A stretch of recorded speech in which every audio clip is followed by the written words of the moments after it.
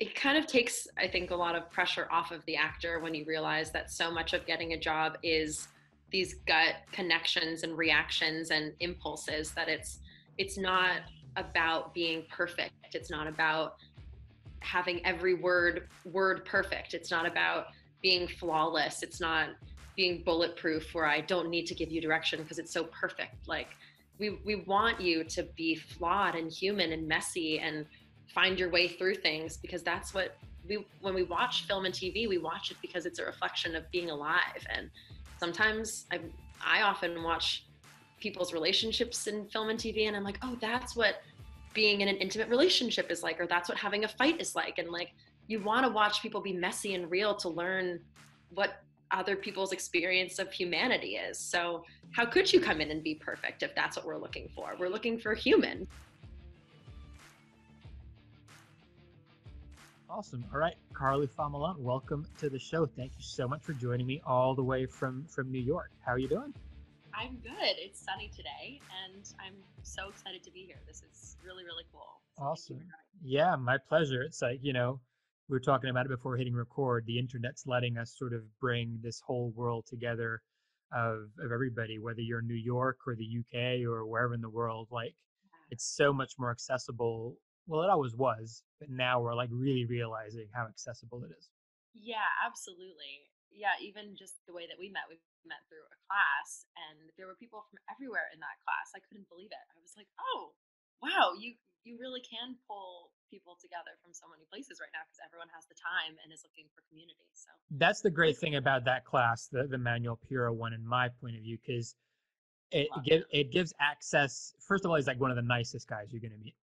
Ever. Truly ever. Second of all, it's like, to your point, anybody anywhere in the world can get access. And like, not every actor lives in a major market to do in-person workshops. And this actually just cuts the barrier right out. Plus, you get to do 5 different scenes over 5 days. So you guys see more of our work in that way. So it's pretty great. Yeah, I agree. So I'm glad I brought it together. Absolutely. So I mean, obviously, I guess it's super, like, almost dead, if not totally dead for you, or is your office still, like, how's your office, I guess, if we get into business mode, how is your Yeah. office dealing with the current kind of lockdown situation? Is it? It's the strangest feeling. It is a real eye opener to, I think, hopefully for actors, to see truly how much we're all in the same boat. Like, we are freelance. I don't get paid from my office. I get paid from the studio in the middle of a job, the way that like you would as an actor. So it's really similar. Um, and for us, like, if we can't shoot, we can't really cast, because it's hard to know who's available for what and what you're booking them for, and we can't book unless there's dates, and it just becomes this whole chicken or the egg situation. So we were in the middle of shooting and casting a TV show, Mm. and that had to get put on hiatus, and now we're just kind of in limbo with that. We're hearing rumors about how they plan to go back and when, but everything's so up in the air that we're waiting on that. And then other than that, there's not really anything else to do or coming in. It's the strangest feeling. Is this So the yeah. first time in your career that you've had this kind of downtime in this way? Because even if you take a vacation, there's still stuff happening without you there. But this is like, Oh, it's been so weird. I've had so many ups and downs with this period. Again, I'm sure everyone has on both sides. Like, yeah. some days I wake up and I'm like, I didn't realize how badly I needed a break. Like, I feel like I've been running myself into the ground, and suddenly I sleep Okay. for 10 hours a night, and I'm like, I just needed to get like thrown into like a rehab facility for like feeling like myself again. And now I feel like really grateful for this time that I've gotten to like really rest and like really disconnect, because I have had some, of course, everyone has ups and downs, and unemployment is just the nature of our business. And it's really hard to relax when you have time off. And it never goes for as long as you think it's going to go. And you spend that whole time panicking. And then suddenly you get another job and you're like, wow, I could have done something with that month. So I finally, like, after maybe 4 or 5 years of having those little weird breaks, and then I'd have a panic attack, and then I'd go back to work, I started reframing my breaks for myself, where as soon as I knew I was going to be on hiatus, I would just look and see what I could book a flight for. and I would just take a trip and I would like leave the country. I would just go far away and be like, yeah, I'm probably going to spend a bit of money, or I'm going to go stay with a friend, or I'm going to do something that's going to take my mind off of this and make me feel like this is my vacation time. But it never fully, you can never fully disconnect because you're still like checking your email and you're like, did you hear anything about that thing that we might get? And so yeah, it's been both really good and really strange having like really no guilt about relaxing. It's Sure. really strange. Do you think that when we eventually, whenever the hell that is, kick back into some kind of gear, because we don't know what that's going to look like, do you think this will reframe your working style in the future? Like, is that now a shift in perpetuity for you? I definitely think I'm going to come in so much more energized and refocused. I really think like the world needed to breathe for a second, and I hope we all come together with more empathy and compassion and with just a little bit more like relaxation about our lives and the space that we need. And I think it's going to lead to some really nice results. Is Mhm. again me just being hopeful and optimistic, but I feel that in me that I've reached that point where I'm like, okay, I'm antsy to get back to work, but I don't want to resume like the hellscape that we are all putting ourselves through. Like there must be a kinder way of doing this. Um, but now I've lost my train of Well, no, thought. but I mean, I mean, it is kind of like, it sounds We so don't corny. know how things are going to It's change, but corny. Yeah, it's corny kind of hallmark to say this, but it is like you have one life. We all do, and yeah, and it really, the yeah, perspective, that this is bringing. Like, a and it's lot of gonna people get perspective from like really tragic events in their life that happened. Like I had that last year. Like my dad passed away, and perspective shifted absolutely, like that. But absolutely, but it's usually like individualized. Like when that was happening, the rest of the world was still buying their Starbucks and doing their thing. This yeah. is everyone en masse globally, and It's that's kind global of grief that we're all trying to recover from. Yeah.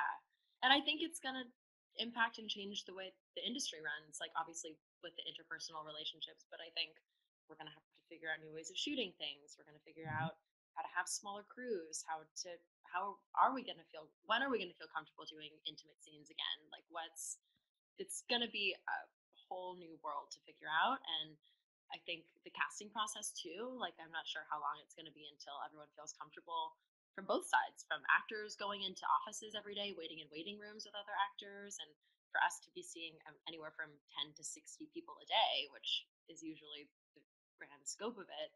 Mm. That's going to take a little while for everyone to feel comfortable with again. So the process inevitably has to adapt temporarily, and then we're going to find other ways to get the human connection aspect that we get in the room. I think it's just going to be inevitable for a while. I agree. I think the main thing from my side, and I've been thinking about it the last few days, is this thing of if we're not careful, my concern is that long term thing of seeing other humans as like the enemy.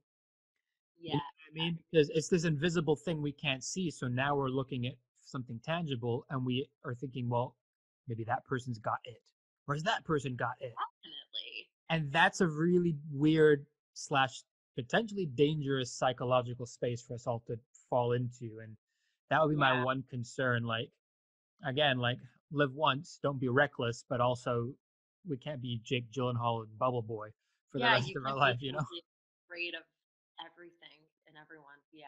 So who knows? Anyway, it seems like we could just rant on for ages about that. But before we Yeah. do and go any further into the casting stuff, I guess it'd be really nice to get a bit of your origin story. Like how did you get into casting? What was your start and sort of what's led you to where you are now working with Rory? Yeah.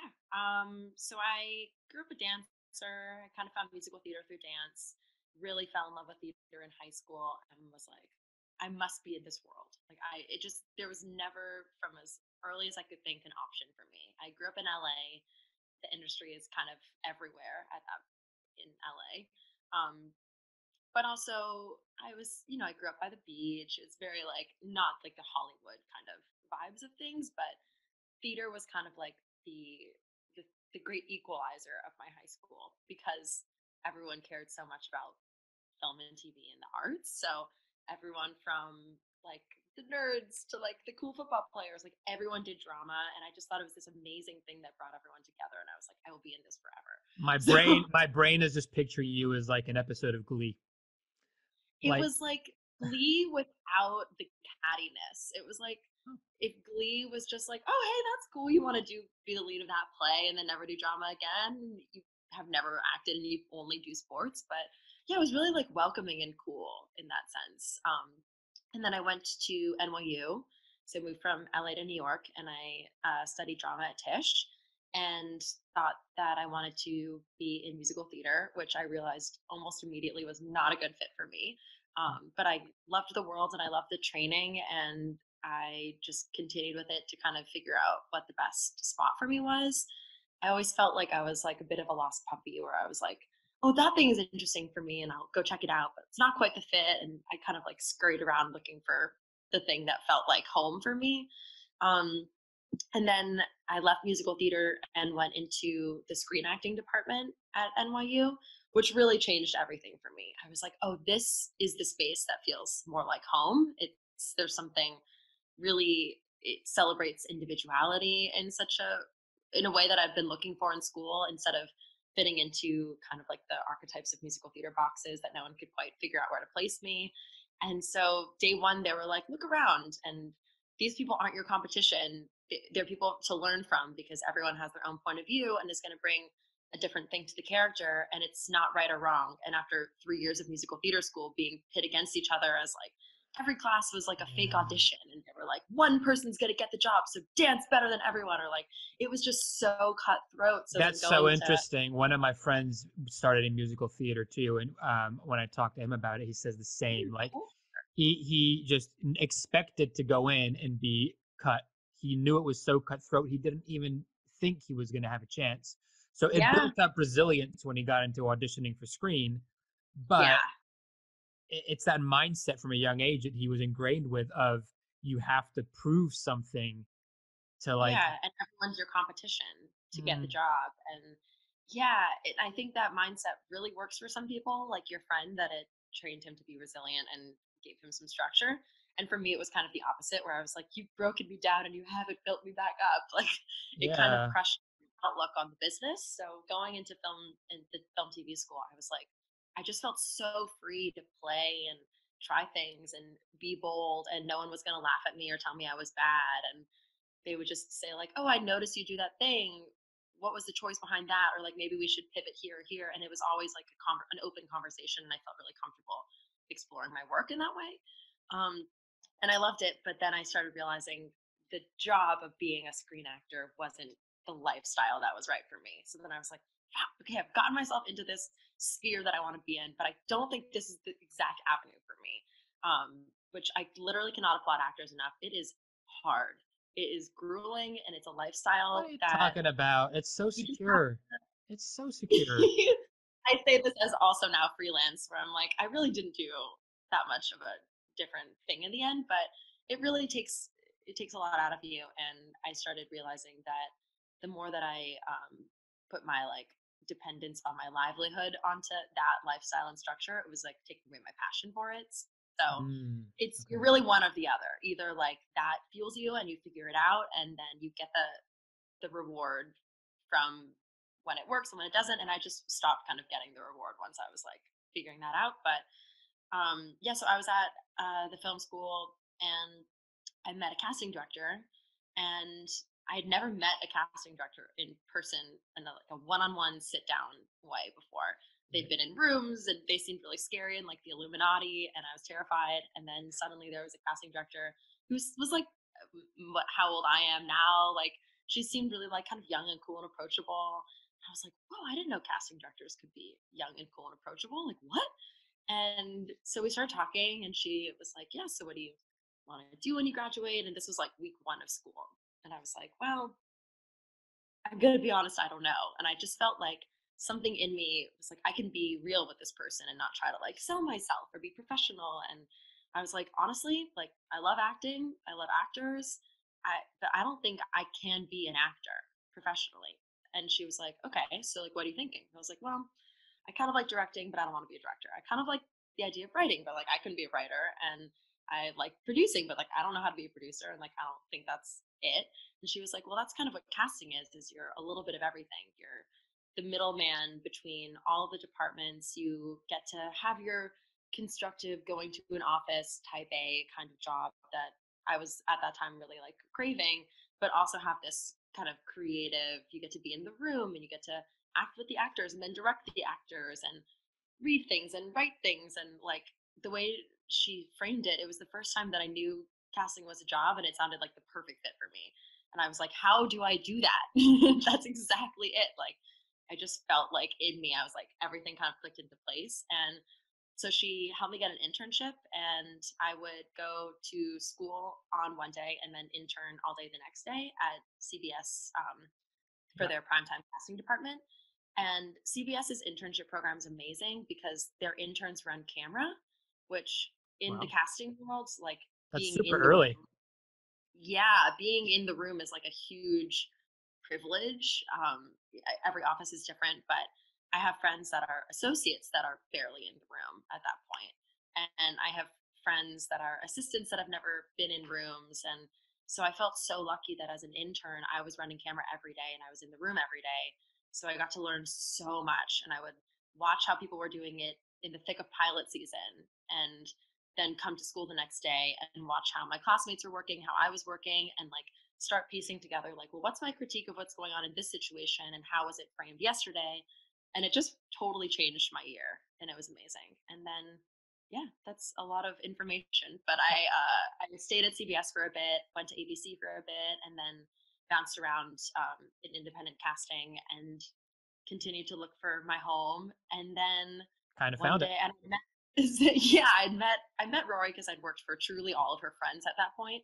Right. And she was about to interview for The Get Down, this Baz Luhrmann Netflix series, and she, through a mutual friend, got a hold of me and was like, I think that this might be a good fit for you. Do you want to come interview? And I was like, oh, yeah. And at that point, I'd been so freelancy that the idea of I I didn't really know that I could do something for longer than one job. Like I usually would pop in, be an assistant on a pilot, and then go over to someone else's office, assist them for a chunk of time. Like it was a lot of me bouncing from job to job. But I never worked on episodic, so I didn't really quite know what I was getting myself into. But I was like, whoa, this is cool. Interviewed with her, and she was like, there's all this, there's a music aspect and a dance aspect and a hip hop rap aspect. I was like, I love hip hop and rap. This is I'm a dancer. I love this. Like everything about this. Sign me up. I will do anything. I will research. I will cold call. I will pound the pavement. And that's exactly what it turned out to be, and it was amazing. And that was my first. It was very trial by fire. It was my first like real episodic job, and that was like 5.5 years ago. And I just never left Rory. But And it's so we interesting because stayed together. a lot of people that I'm talking to are saying the same thing. Like they kind of floated around a bit, and then Mhm. eventually they found their home. And it's different for everybody, right? But it's ultimately, I guess, who you vibe with and who. Totally. It's who you vibe with. It's who has the same creative sensibility as you and who speaks your language. Like I really started realizing maybe like 6 months in with Rory that I'd be in the room with her and she would go to direct an actor, and I started training myself. I was like, okay, I'm gonna start trying to guess what Rory is going to say to direct this person and see if my taste is in line with hers, if my thoughts are in line with hers. And almost like immediately, as soon as I started clocking, like being really cognizant of what's my interpretation of what the note should be and what's hers and how is she giving that in an actionable, positive, constructive way.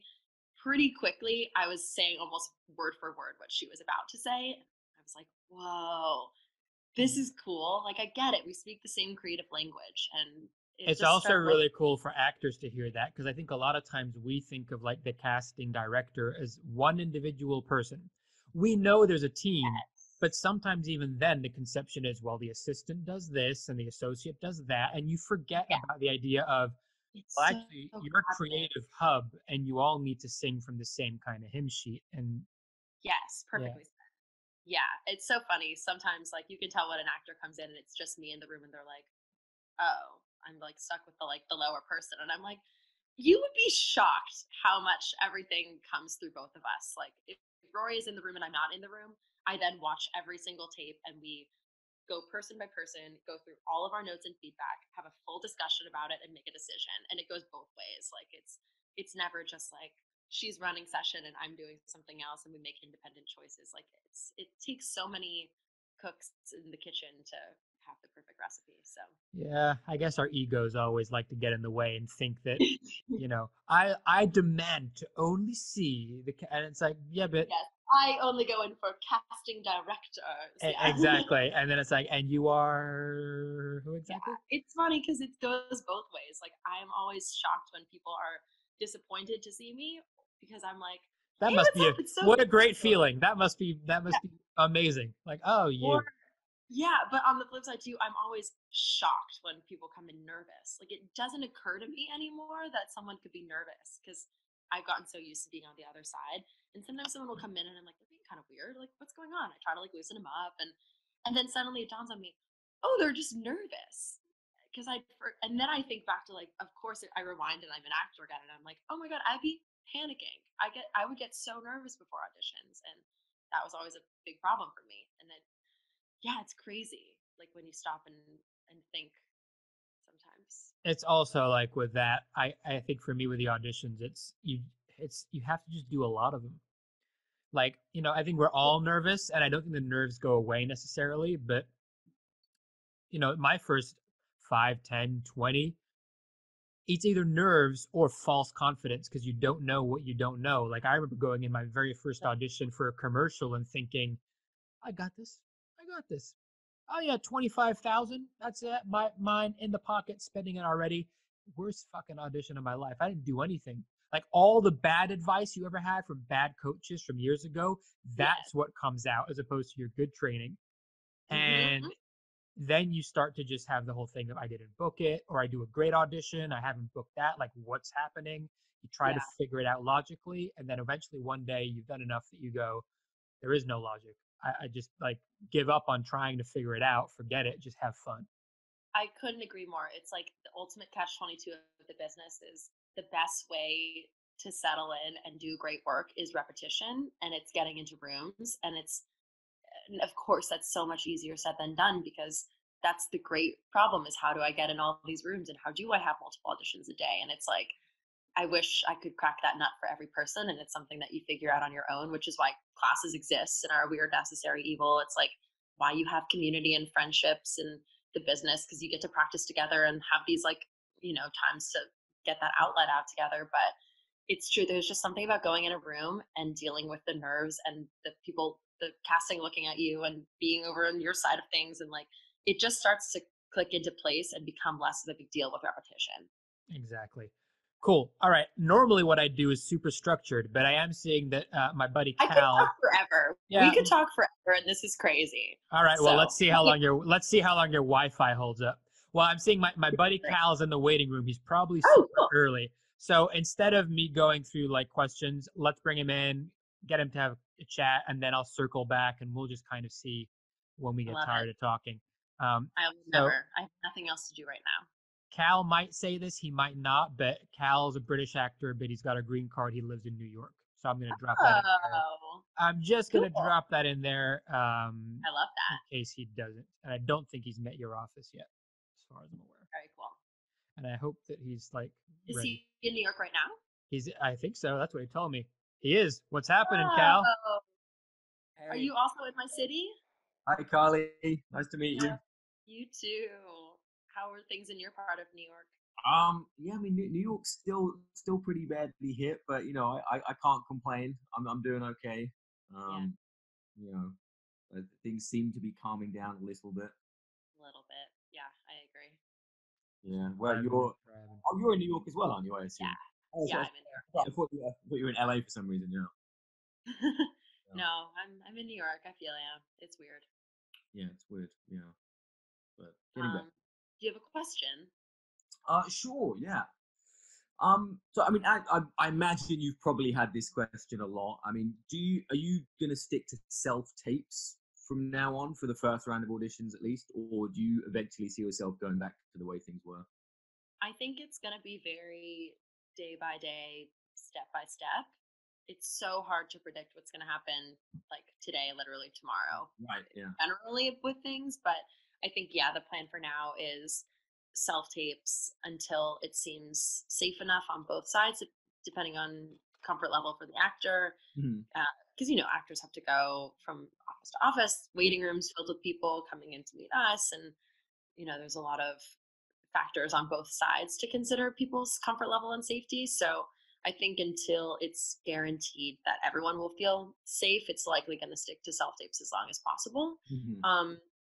But I can't imagine a world in which self tapes replace being in the room forever, Right. especially when I can't imagine that all of this blows over and seeing people is safe again. And we're like, yeah, this is working for us. Like we are so starved for human contact and interaction and what comes with meeting someone in a room and getting that full imprint of someone. So hopefully not forever, but a really great opportunity to learn how to slay some self tapes. Mhm. Right. And do you look at the content people post on social media, or do you prefer actual reels? I'm not a huge social media person when it comes to that stuff. Everyone's gonna have their own opinion on it. I prefer looking at a reel, even if I'm looking at like a recent self tape, or I just like seeing something. If I can click something really fast to see, just like how do you move and breathe in space, and what do you look like on camera? Because sometimes half Right. of what I look at a reel for is just confirming or denying if I Mhm. think someone looks like their photo or feels like what I kind of expect them to come in the room looking and feeling like. Mhm. Um, yeah, I think that's usually what I would prefer. Is a reel, an up to date reel. Okay. Good to know. What about Yeah. things though, Carly, like people who've got, say, YouTube shows or Instagram shows, like actual series as opposed to just Not. Oh, do you mean like putting that on a reel? Yeah, not You meant not like just do you like look at someone's yeah, Instagram not or do you not look at not it and like like Cal's oh, really? Instagram of what he's eating today. Like No, I think that's amazing. I mean, if you are creating your own work and putting it on any platform, it's kind of irrelevant, but okay. it's still work that you're creating. And if you feel like it's good quality and showcases you and what you do, definitely put it in your reel. Yeah, because I think the most important thing is, do you want eyes on it, and does it help someone understand who you are and what you do? And if that qualifies and it's good quality, I think it absolutely can go on your reel. Okay. Yeah. And one a question again you probably get all the time is what's the best way to get your attention as a casting director? So say if I'm an actor who's new to New York, Yeah. what's the best way to meet you? Oh, that is the question of Like questions. I mean, because years ago I used to do headshot and resume mail outs. Yeah. Um, I think emails is probably the best way to go in that sense of just saying like I'm an actor new to New York.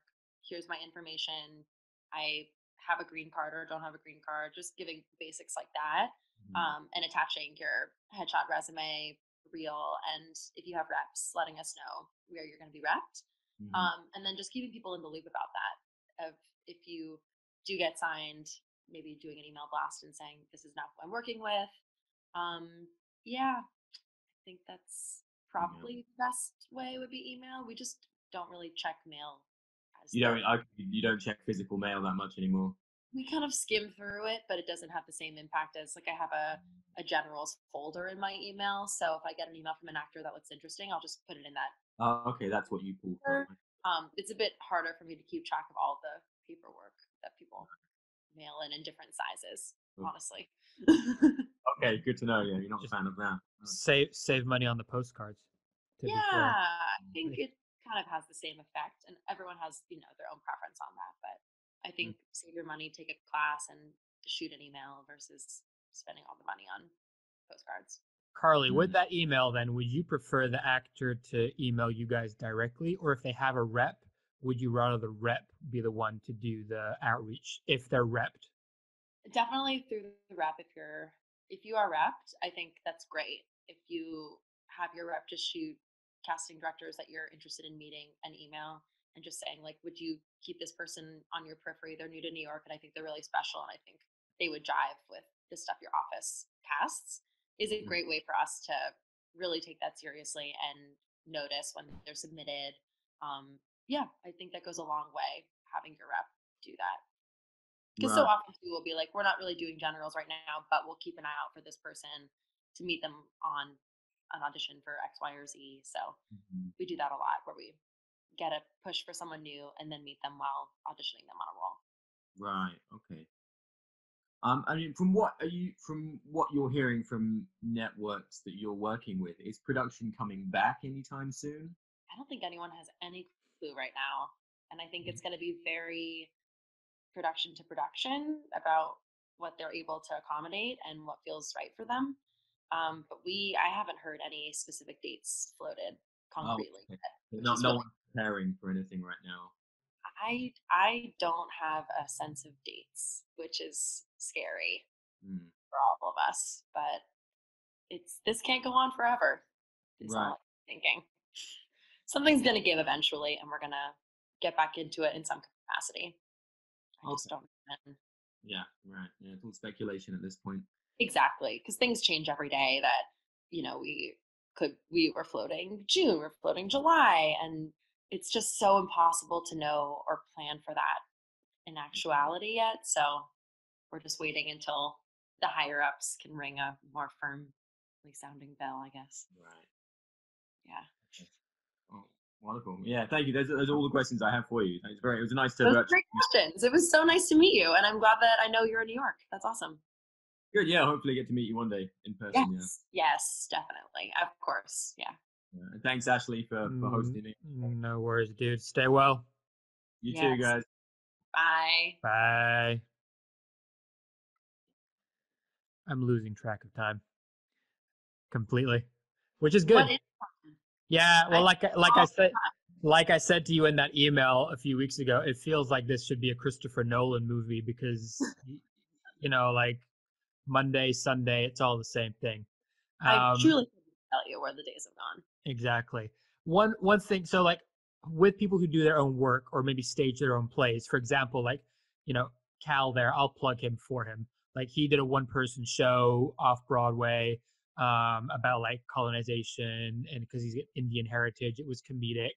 And do you guys like to be invited to those kinds of things? Do you have time? I mean, the time, yes. I guess. Okay.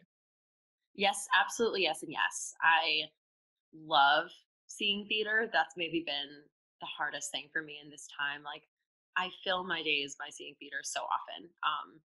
We have so much access in New York to great theater. But also, yeah, we're constantly getting invited to off-Broadway shows, off-Broadway shows, all kinds of things in between, comedy things. I try to see a lot of comedy.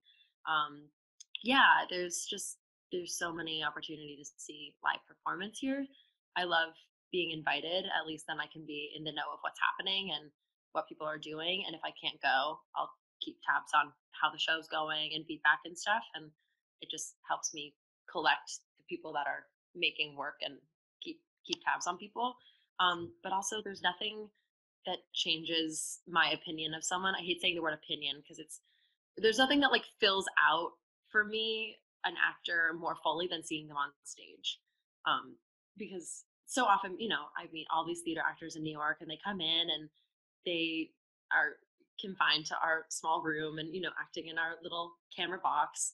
And then seeing them like really spread their wings and do their thing on stage, like totally changes the way that I see and understand them and what their capabilities are. So the more that I can see people on stage and just watch them like totally run free and do their thing just helps me think of other ways of using them that maybe I wouldn't know to. Sure. Yeah. Would that be as well the same for like anybody who's made their own short film or series or feature films? Like fire over a link or something if you guys have time. Absolutely. There's never any harm in sending that stuff. Awesome. Even if we don't sit down and watch the whole thing in a dark room, we'll thumb through it. We'll get a great sense of how you are moving and breathing and acting in the space. So yeah, always send that stuff. Cool. All right. Like if you have it, let us see it. Yeah. Right. Let me bring in the next person. Because they're either here really early or I'm just, again, like not aware that half an hour passed super quick. Hello, Maria. Hey. I hope your audio, it is connecting. Slowly connecting to the audio. It's connecting. See, Karlee, you're not the only one with Wi-Fi issues. It's Hey, mine's doing really well today, I must say. Maria, if your audio doesn't work, you're gonna have to mime. Just write a card and hold it up. Yeah. We'll talk whilst you figure it out. Okay, great.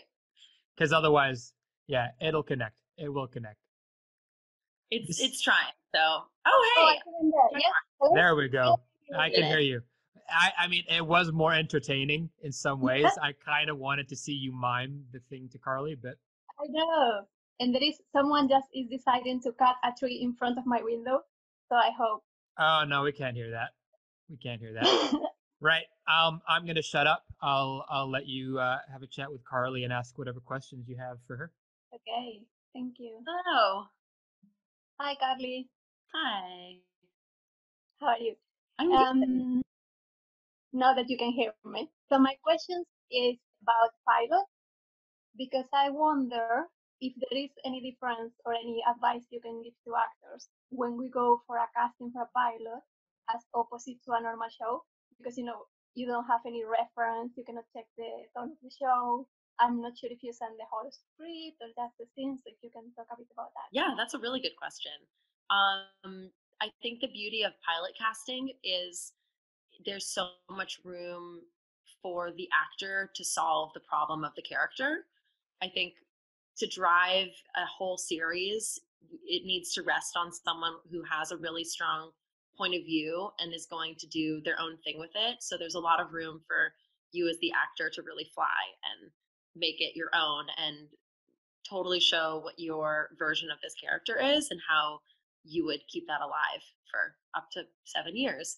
But I think in terms of preparation, the best thing you could do is research. I think when you go in for a pilot, you're probably not always going to get the full script. Sometimes you do, but you'll definitely know what's the network, who's producing it, who's directing it, who's writing it, who's casting it. All of these pieces of the team information can really come together to give you a great idea of what the tone and style of the show is going to be and some parameters of which you have to play in. So if it's a Chuck Lorre show or if it's a Baz Luhrmann Netflix series, like those are very different kinds of pilots. So knowing what the constraints of the world are going into it is really helpful for you to know where do I start and how far and in which directions can I play. Mm-hmm. And then just figuring out what your lens of the character is. So like how does the character feel right for you and how do you kind of exist in your most natural and real and full state while bringing that to the character and breathing life in between all of the lines and making, I hate saying specific choices because I think that's overused and really broad. I think it's more informed choices about your point of view coming through the lens of the character that then brings real life and authenticity to the pilot. And I think that's what people are looking for when they're casting for a pilot is to solve the writing problems because they don't know what the show is. They have nothing. So you coming in and being like, this is me fully and this is what I would do with your script. It's almost like being a writer and giving a take on an idea. You get to come in and say like, well, if I'm going to collaborate with you for up to 7 years, here's what I would do with it. And they could either love that or not love it. And you're presenting it's almost like coming in with a PowerPoint like you would if you're pitching a marketing job. Like you've done your research on the team of what their product is, and this is your version of how you would sell it. And that's kind of all you can do. That sounds great, because I always heard the casting process for pilots is much more speed, much more fast, because everybody is in a hurry, because maybe they are casting like 7 pilots at the same time. So Yeah. I thought maybe you only have one chance, like, so I didn't know if it was intelligent to come with a bold choice and do your own version, like you're saying, or just go with something else. Especially because of how expedient everything needs to move and because of the time constraints, coming in and doing your thing fully and being totally honest and committed to it is the best way to be time efficient also. Because if you come in and you give us a fully realized version of what your interpretation of the role is, it makes our job much easier and we can be like, cool, we can work with that. Let's present that option. Like if the more that you can do the work for us, the easier and quicker we can move through our process. So probably even more so for pilots.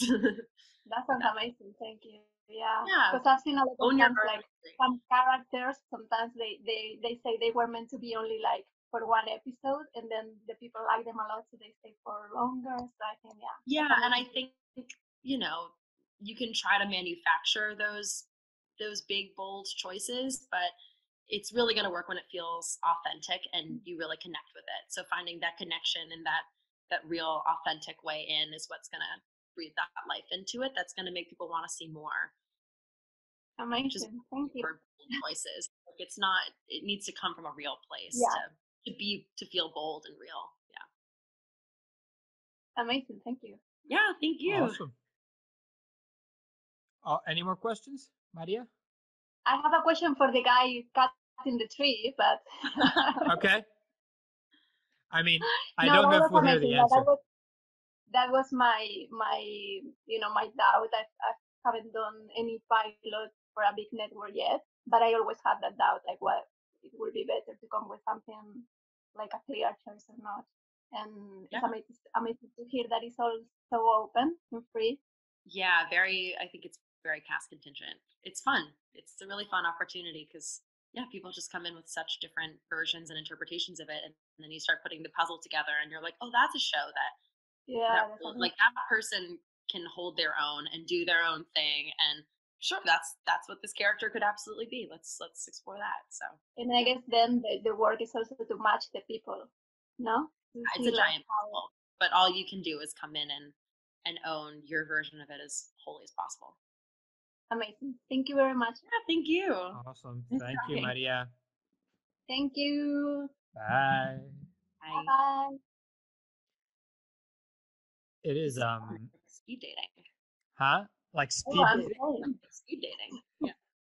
I didn't tell anybody that it was speed dating at all, though. So if we pretend now that it is, that's going to be just to trip people out. It is one of those things with like pilot season where everybody thinks that you have to do a certain thing, I guess. And then again, what you've just said shows that there is no rhyme or reason. Yeah. Like in a pilot we just cast actually, we thought, we had a pretty clear version of are you frozen? Oh no, you're not frozen. No. We had a pretty clear version of what we thought this one character needed and was supposed to be.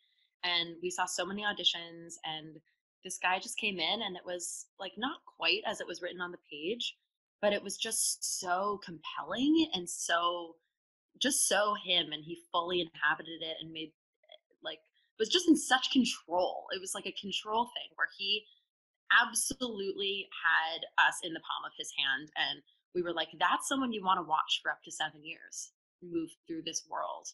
And sure, it doesn't check like every single box that we wrote on the breakdown, but it's so unique and his version of it. And you put that with then someone else who has their whole thing going on, and that is magic, and that's what you want to watch. And so that's him showing pretty much like a side of himself. It's not making up a character. And or not making bold choices for the sake that's of the getting distinction. noticed. That's the distinction I wanted to make when you were talking to Maria then. So before I bring in Wallace, like the distinction between bold choice and being yourself or authentic. Because a lot of time we hear this thing of just make a bold choice, just make a choice, just make a choice. It makes me crazy. It puts too much pressure on you. And I don't think we know what that means. I think sometimes we think that means I have to get these lines and now I have to read it, but in like I have to put some flavor on it.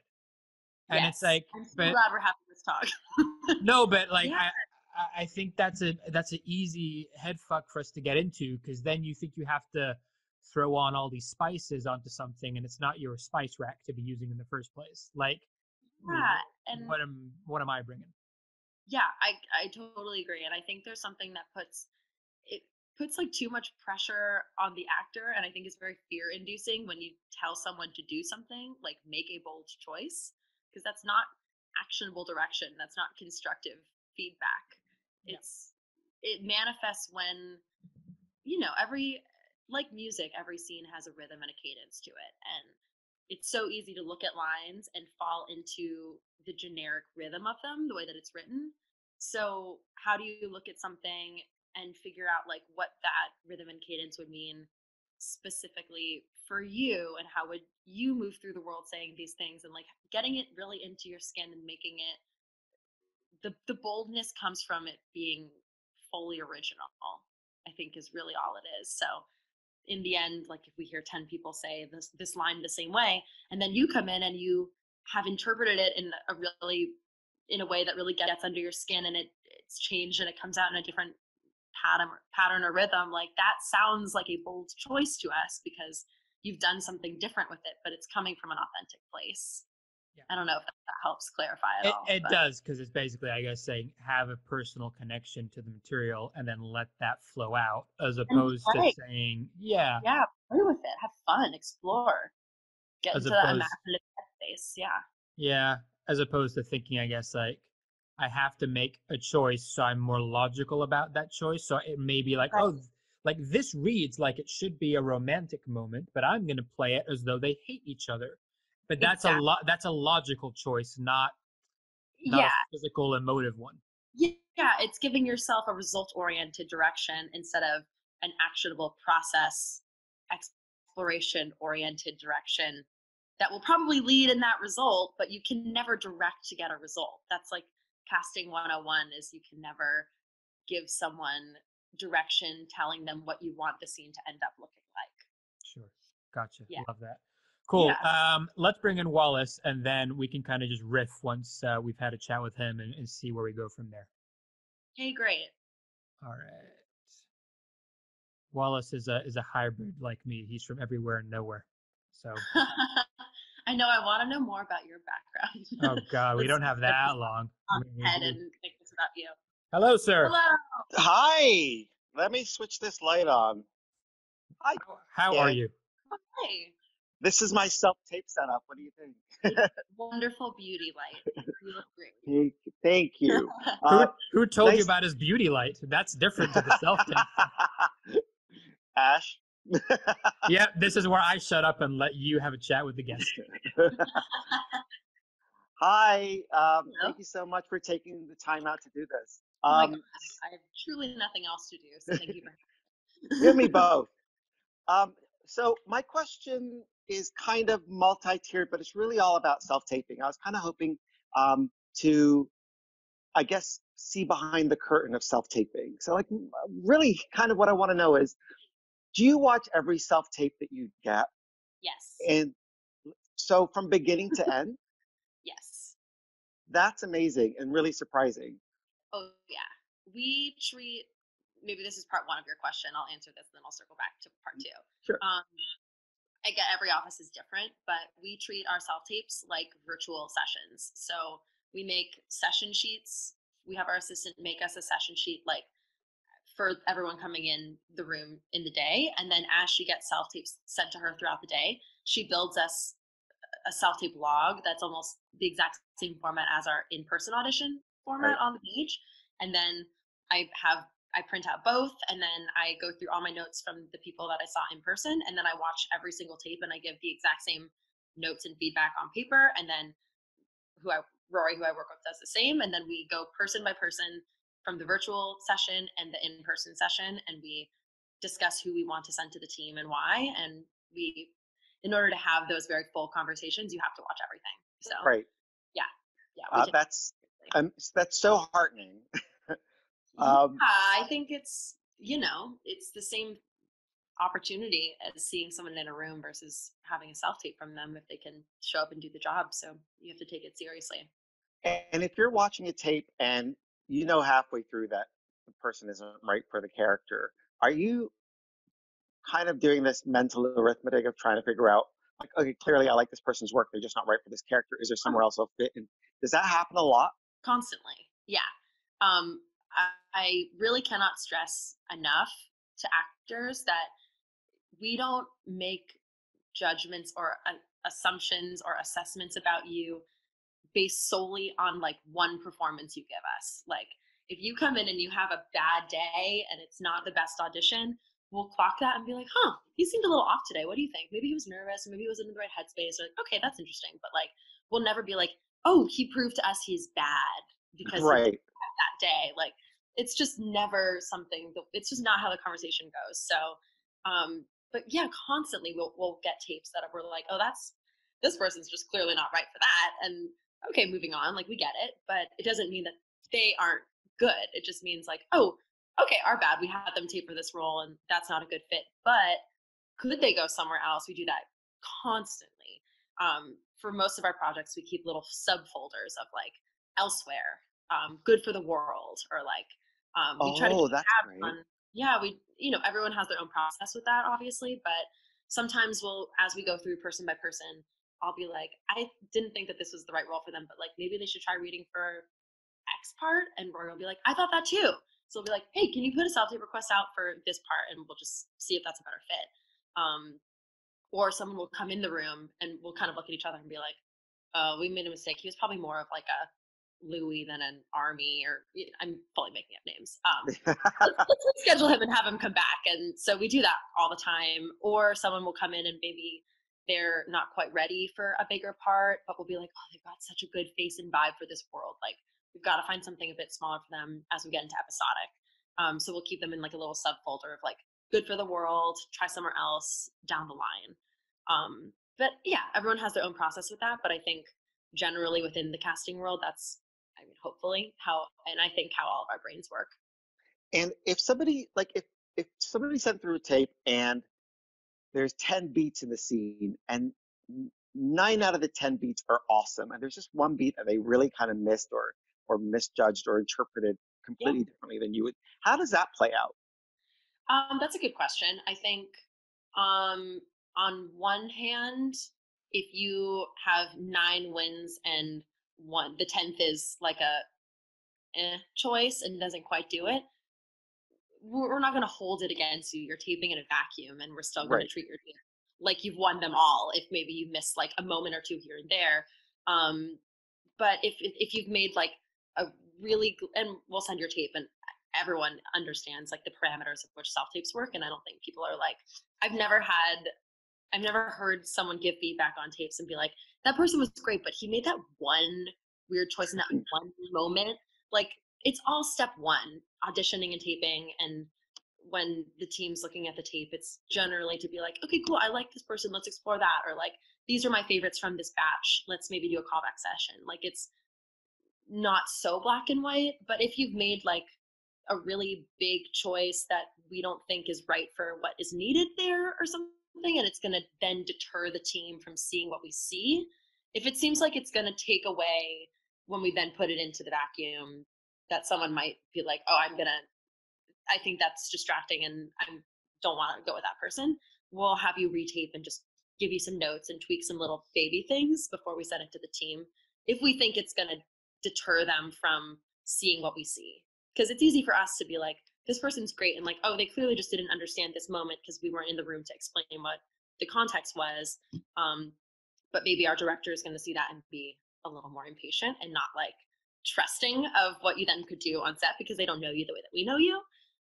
So in instances like that, we'll probably just be like, hey, rep, have this person call our office between this time. We'll give them some context and some notes, have them throw out another tape, and then we'll send that with the batch instead, just to fix some things. But that also, it depends on timeline. It depends on what the role size is and how much we need someone to see the full perfect picture, and how much of it is just getting impulses of who they're responding to.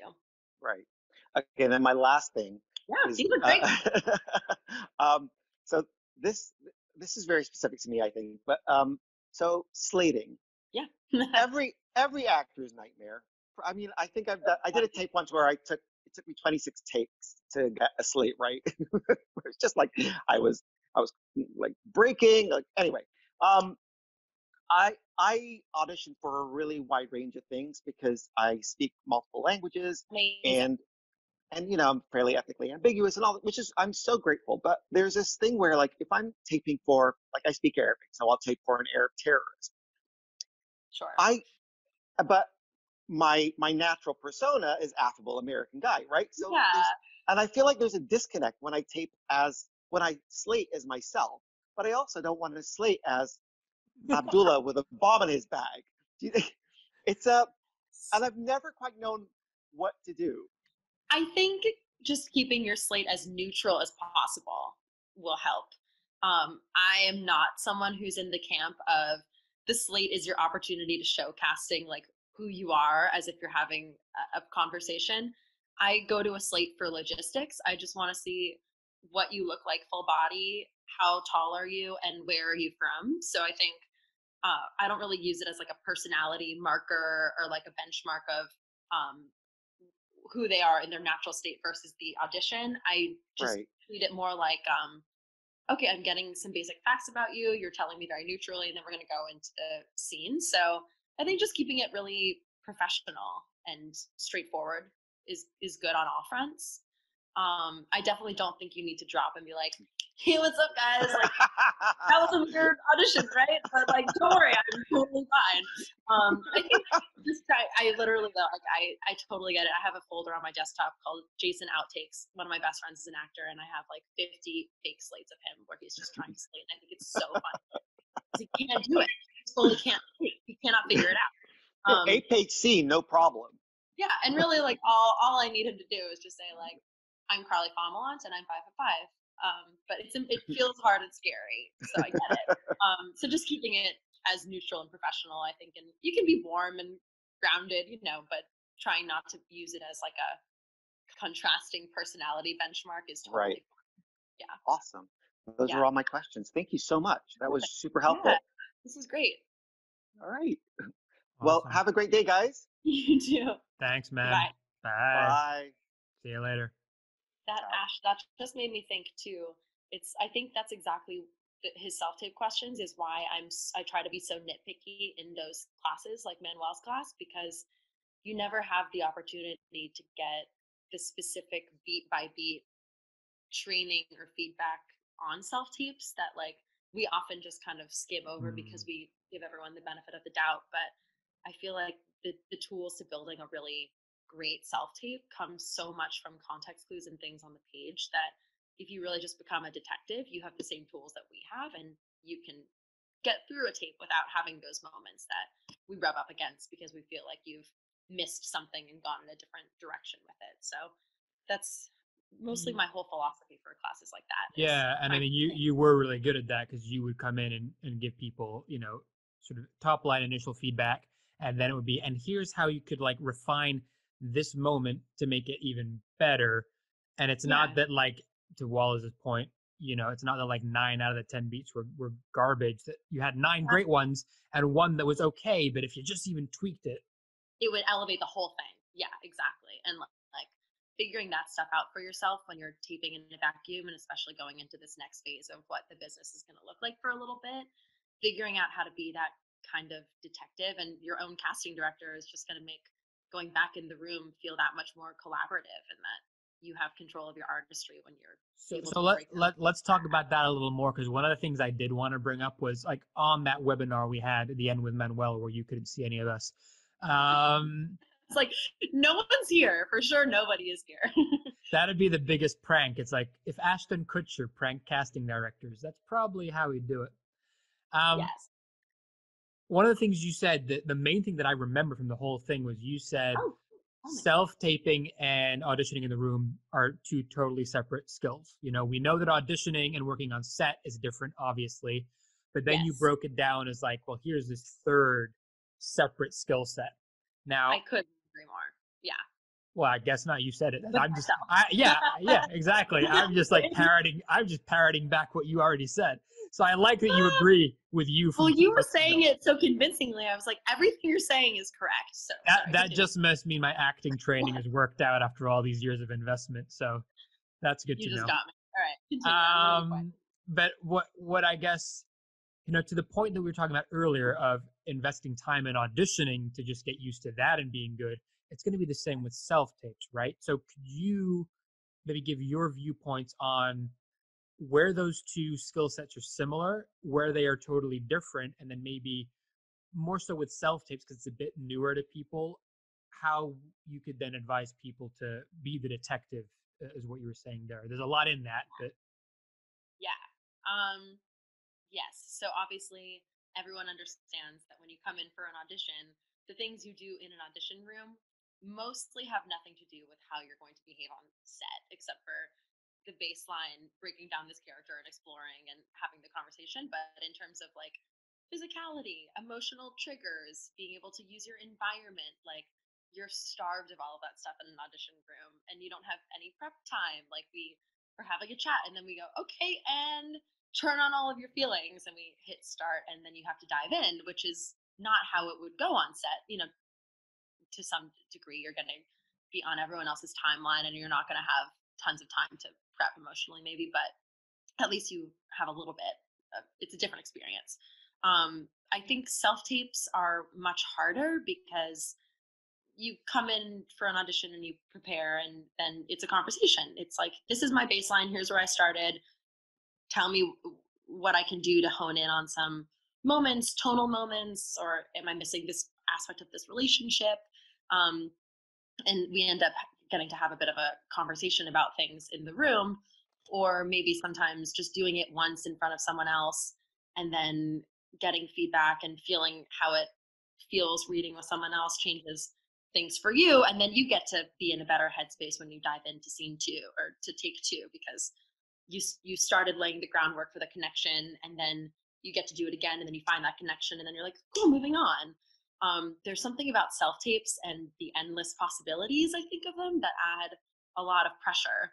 And you kind of, I feel like you don't know when to stop. You do 1,000 takes, you watch it back, and you become so involved in your own process in a way that you get to have that pressure taken off of you in the room, that you go in and you put your trust in the casting director's hands, and we collaborate and we try to get the best out of you, because we are only as good as the people that we work with and get the performances out of and have the relationships with. So there's a real trust that comes with that. And I think you as the actor, when we say, great, we can move on, have to trust that we have your best interest in mind. And then when you're alone, no one is there for you to trust, but you're knowing that they have the best interest in it for you, and it's time to move on. So I think, all that being said, the best thing that you can do for yourself with self tapes is learn how to be your own director and your own casting director. And with that, it's really learning how to break down material. I think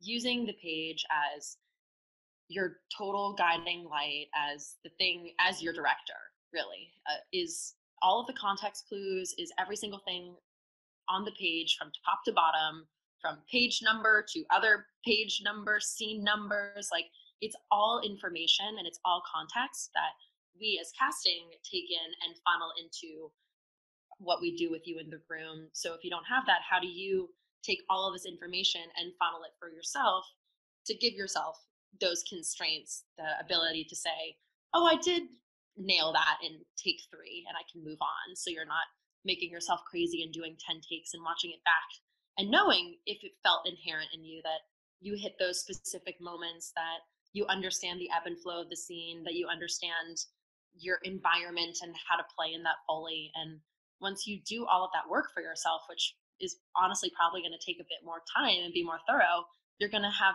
even greater results, because it's going to feel like you're fully in control of your artistry, that you can be alone in a vacuum, study and learn all of this, and then just get to play in your imaginative space and build out this little movie for us. And it really goes so far. So, and I guess would your advice be to just, I guess, practice that, especially like, now we all have all the time in the world, where courses like obviously the one that we connected on are super valuable. But even if you're not doing a course, you I don't know, get together with like a bunch of actors, go on and get sides and just like get 4 or 5 of your actor friends together.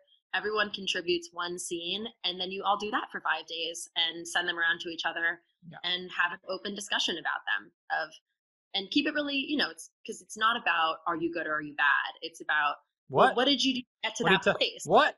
Of course it is. It's having the conversation of, okay, well, how did you build that environment for yourself, and what was your process, and like what were you envisioning that the space was like, and then from that envisioning of the space, like what did you do to set that up for yourself in the room? And it's sharing tips and tricks about that within your community that's going to then help refine it for you even further. And it sounds so dumb, but like it totally changed things for me, is just read every single word that has been sent to you about the project out loud from top to bottom. It's boring and seems tedious and unnecessary, but it really helps me. Like I'll read the breakdown word for word out loud. I hear myself say it out loud. I look at all the names on the breakdown. I do all my research. I figure out like the tonal constraints of the world that we're existing in based on the context clues that I have from who's making this thing. And then I go into the scene itself and I'll start literally like, okay, we're on page 2. Okay, so this is, that means we're just starting out this script. Like, this is probably like baseline, initial first meet of this character. We haven't gone in too deep. And then I'll read like interior daytime, 3 o'clock. And I'm like, okay, that's like, all of this is so, it's the stuff that sits in your imaginative play space that then informs like how you feel. It's the same thing as like reading a book, where you get to exist in that like. But I guess the act of saying it out loud actually forces you not to miss a word. Well, yeah, and I guess it almost like it doesn't make it sort of any more real, but just when you're accentuating it verbally, it kind of manifests it in a different way than just being kind of stuff in your head. Yeah, and it forces you not to skim through things, because even as an actor, I remember I would get scenes and like just kind of skim, like, okay, stage directions. Okay, here's what I'm saying. Here's what people are saying about me. Stage directions. Okay, I kind of get the gist of it, and then you get like the first impression of it and move on. And it was so hard for me to force myself to sit down and like nitpick every word and location clue and context clue, and like it just takes that extra bit of like focus and calm attention that I found challenging. So it's self-tapes are their own art because you do them alone, and it's its own skill, and practicing it is all you can do, and it does get better and easier the more that you practice. And it's like being a mime. I think that's also another thing I said. You kind of have to figure out how to be an amazing mime. Like there's so much you can do to clue us into where you are and who you're talking to based on like how you sit, where you sit, how you're leaning, what you're looking at. Like it's just existing like a human being and not feeling like you need to be in a box in a vacuum panicking alone in your living room. Like that is a question for the self tapes, which we did have on that. I think it probably was me who asked it, and it was around like obviously when you're in your own space, you can give a hint to the costume. You're not going to maybe wear the full thing, but less than costume, more like props, right? So obviously in the office with you guys, beyond maybe a cell phone, we're not going to have props. Totally. I guess there's a middle ground in a self-tape where maybe you can bring in a few more things, but also like, don't build a whole operating theater for like, ER. So what's your take on that? Like, use them wisely, don't use them and mime it? I think it's a great question. I think every actor is different. Like I know some actors that come in the room and aren't prop people and will mime everything just below camera. We have an actor that we love that comes in with like literally a bag every time, and he's like, give me 2 seconds, and he sets up like a water bottle here, a coffee cup here, and he just like puts stuff all around him, and then he'll use it, but we don't necessarily see it on camera, but it just helps him continue the through line of what he's doing and thinking by having physical things to touch and move, even if they're not on camera. And then sometimes he ends up losing all of them. Sometimes he keeps all of them. And I think that's like the perfect metaphor for like what you should do as an actor. Like if it helps you find the character or makes you feel more grounded and rooted in what you're doing, definitely use the props. I don't think it needs to be a fun show of like pulling things out of a hat. But yeah, if it's a comedy and you find a specific thing that like you have in your house that like you can incorporate that is fun and elevates the scene in a smart way, go for it. As long as it's not distracting and doesn't take away from the performance, I think use your own discretion and figure out that balance for yourself of what's appropriate and also what's going to help you. Because I think so much of the storytelling can come through based on just moving, below frame. But if you're doing a scene where you're having a cup of coffee with someone and you're at home, like have a mug, I just think it's kind of common sense. But it's always like you were saying before, you're being informed by the clues in the script. Like if the script doesn't suggest that you're a pyromaniac, don't all of a sudden bring in like a canister of gasoline and a lighter, because that's got nothing to do with what the scene is. And Yeah. I think that's more kind of the angle where it's like, if you're going to use props, make sure that they're referenced from somewhere, I guess, right? Yes. Plus, like, one of the scenes I use in class, which is one of my favorite scenes, is like a scene where a superstore clerk is scanning items. And it's such a good self-tape practice because some people will bring in physical props and like hold them up. And she'd be like, ooh, look at this prop. That's telling you the whole story. And when I watch a self-tape, I want to watch how you as the actor is responding to the situations around you. And of course, on set, half of the joke is going to be pulling out the objects. But in a self-tape, the joke is your relationship with the scene partner, with the action, with the objects in the scene. So how do you communicate that in the tape? And you don't even need to see the objects sometimes. You can just like have a reaction and, you know, like I can understand from the way that you are interacting with something what's happening. And for me, that's what I'm most interested in, is watching your emotional journey and how you interact with these stimulus around you, I guess. That's super powerful, and I want to make sure that I get it right the way I've interpreted it, because I think the message there is maybe really subtle and could get missed, but I think it's a really important one that could be useful to a lot of people. It's almost like you're saying, and if I'm wrong, correct me, that the performance on a self-tape is totally different in terms of audience, obviously, to the performance you're doing on a set. So as an actor, I think it could be very easy to perform as though your self-tape is like a performance for the end audience watching it at home on the couch. Yeah. Right? And I guess it's that thing of, you know, as the casting office, what the story is, because you've already read the sides and the script. We don't need to show you all these things per se and do the set dressing because you know the world. Unlike on a Netflix show where we have to see that because the audience has no fucking idea what it is. But that's such a small distinguishment that makes a big difference. Yeah, we want to see you in control of your character and your space, and not necessarily doing the work of everyone else in the scene. Gotcha. If that helps. No, that one soundbite I think is it. Like, yeah, you guys need to see our work, not the art director's work and the prop guy's work. Yeah, and in a self-tape, we want to see your work, and you can incorporate any of those elements as long as they help you and help ground you in the world and make it your side of the scene.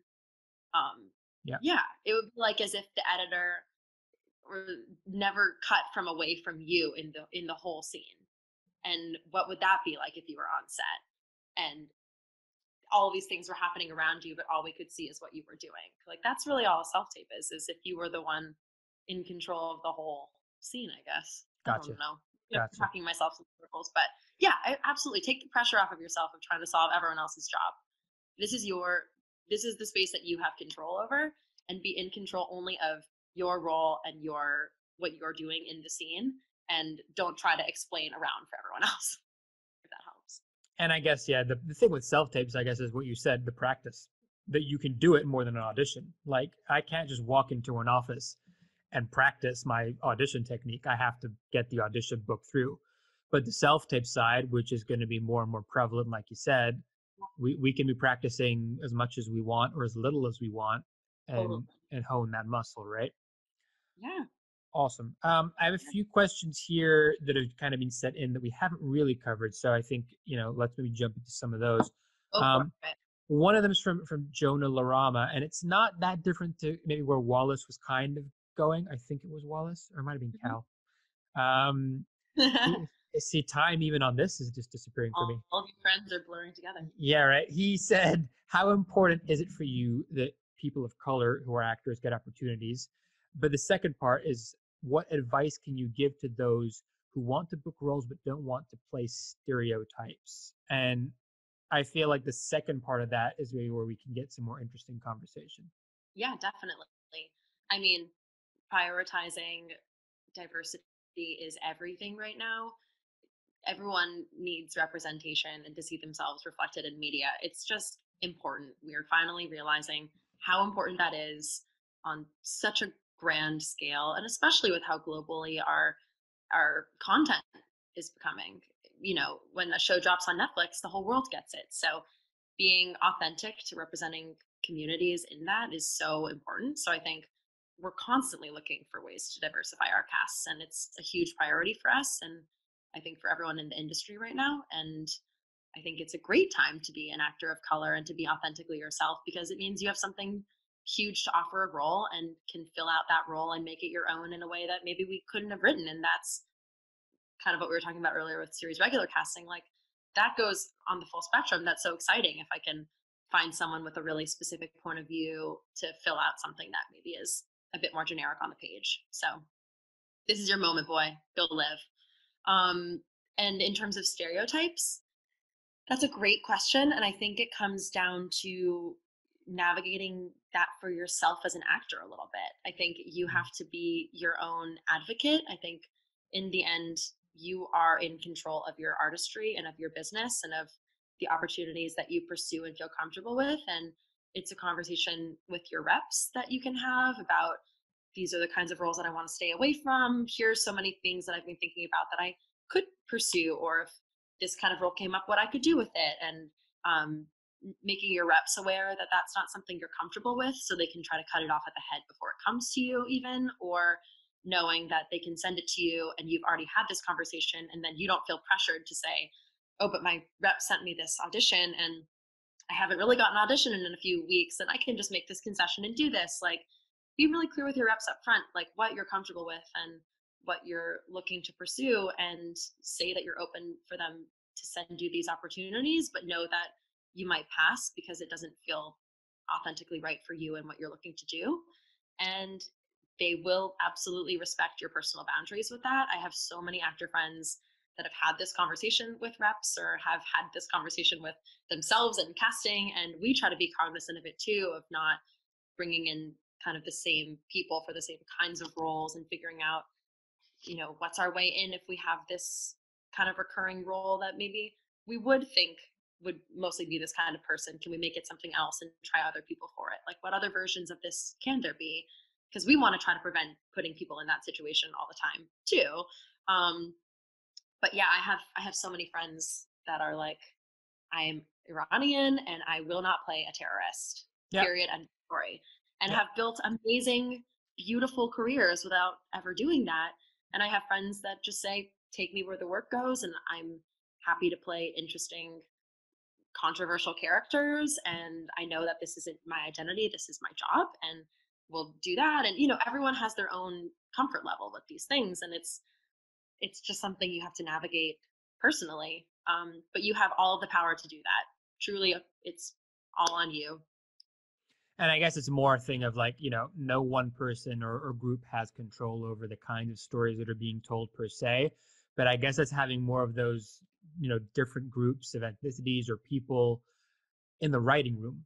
You know what I mean? Like the voice doesn't, like, I get people when they complain about reboots and then they put different ethnicities or genders and roles that were different ones back in the day. And that's, in my opinion, that's just lazy filmmaking, because you're not actually telling a new story. Writing for that community. Like, and, I could only write certain things because of the prism of life that I've had versus someone else who's grown up in the Bronx. Like, I couldn't really write authentically about that because I've never lived there. And I think it's more about giving the writers more of a voice, because that's really where you're going to get original, fresh characters. And then where I guess you won't have to see people playing stereotypical roles that we've seen them playing for decades now. Absolutely. Yeah. And I think that's happening so much more, that where people are really responding so well to these diverse stories from different points of view. Like, so with that as a kind of spin-off, obviously I think maybe with the question that was sent in there from Jonah is around like, well, what can you do then if you decide that, okay, I don't want to go up for some of those things? Totally get that, personal choice. But then there's not that many opportunities coming up for roles that are not of that ilk that I'm being considered for. And you're kind of waiting for society or the industry to play catch up. Yeah. What could they do to kind of shift perception? Would it be maybe make your own work and show yourself in that light, I guess? Sure. I think there's always room to make your own work and pave your own path. And if you're not finding the roles that really make you excited and tell your story authentically, then absolutely find a way to write your own story to tell that authentically. I think that's amazing. And then on just a smaller scale, like going out for all of those little parts that it doesn't have to be associated with one kind of person or another, and just taking comfort in that sometimes you can be part of a scene to be a participant in a joke, or to be someone doing an action, and finding comfort in the fact that everyone it's an equal playing field in roles like that, where it doesn't necessarily require a strong point of view or a story or a history to somebody, that there's a gazillion roles to fill in these little fabric of the world pieces that are very equalizing, I think. So on a bigger scale, absolutely create your own work, tell your own story, and celebrate that. I think this is the perfect moment for that. And then on a small scale, take joy in those little moments where you don't have to worry about the politics, because I think that's also could be a fun, relieving thing to find, that you can go to a set and it's not about that for a minute, and you just get to be the person reorganizing the books and having a conversation, and whatever the action is. So Awesome. that answers the question. Not really following on from that, but it's one that gets asked so many times, and Okay. I want to get your view on it. Okay. So Andrea Christina has asked, she has a British accent. She's saying, if you have a British accent, but let's say any accent that's different to the character. Yeah. Kind of like what Wallace was saying, I think, with the slating in some ways, right? Like, should you enter with the accent of the character, or should you be yourself and switch? Hey, this is a great question.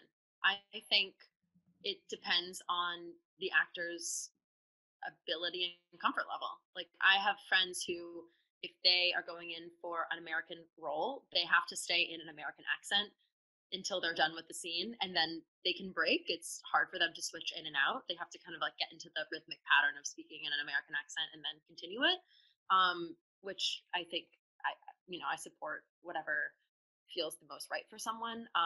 Some people, it's not that hard for them to dip in and out of accents and can come in as themselves and then can switch pretty seamlessly. So I think that's a huge element, is first what helps your process. That should always be first. Of, don't worry about me and how I feel. Like, what's going to help you do the best work that you can, and use that as your North Star of the way that you plan your process.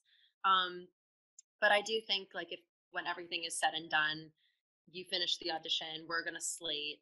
I think doing your slate, again, this is just me personally, in your natural accent and letting that all go is totally fine. I think it's by that point in the process, like, you've done your audition, you've got it out of your system, and it's helpful for me to know, like, what is your natural state of being, for whether that I apply to other roles or whatever it is. Sometimes it's a great moment to be like, oh, I didn't even know you had an accent. Where are you from?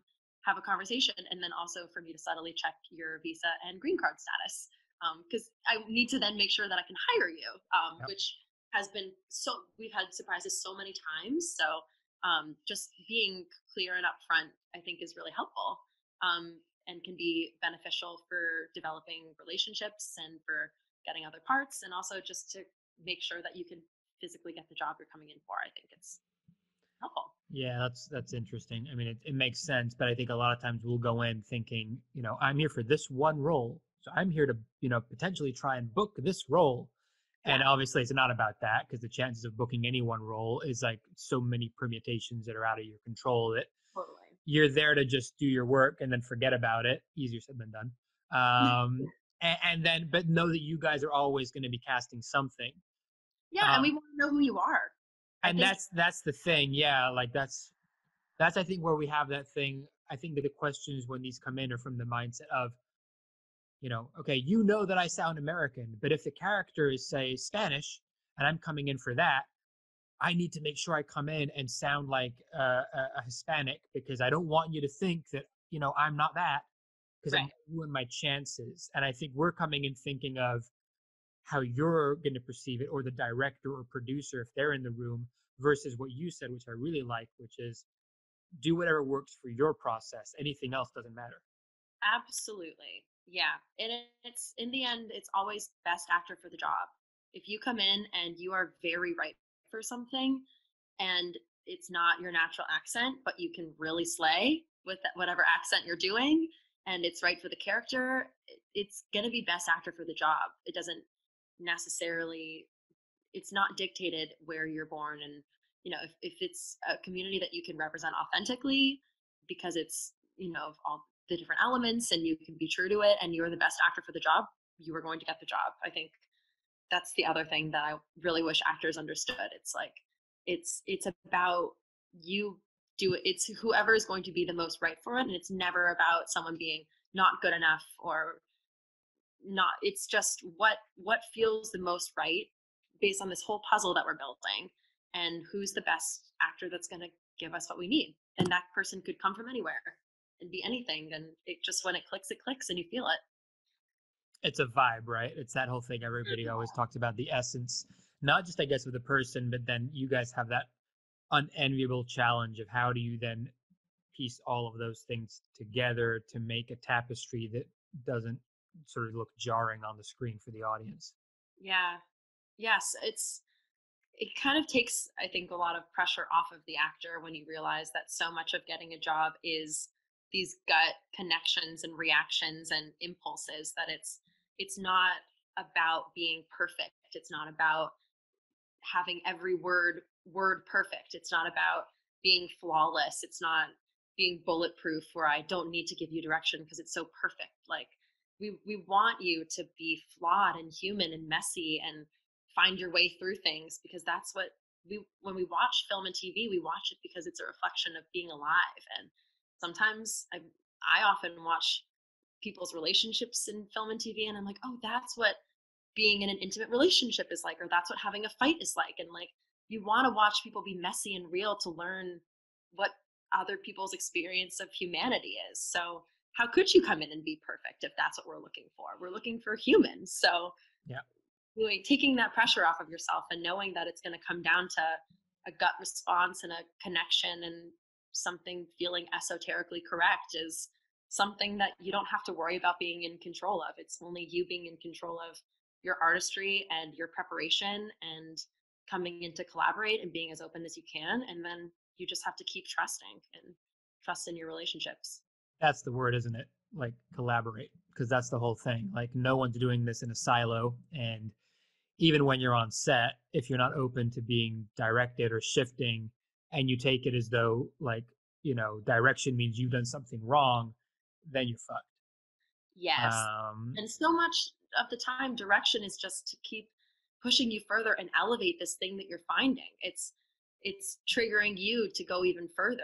So you give us a place to play from and then we can direct you. But if you don't, then what's the point? And yeah, I mean, so much of this really is, I think my personal opinion over time has been that, training and acting training and technique is so important at honing those skills. But ultimately, like anything in life, it's 50, 60, 70, 80% mindset game, right? Like anything. And you could have someone who's maybe not as technically good as an actor, but their mindset's there. And there's going to be an ease to their vibe versus someone who may be technically incredible, but they're just in their head or, yeah.